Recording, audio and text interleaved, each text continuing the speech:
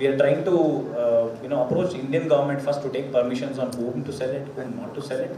Then once they give us the permission, we will be talking. We are already in talks with various African countries and various Southeast Asian countries. So we would be doing the deal once government of India approves it. Has this airworthiness been recognized by DRDO?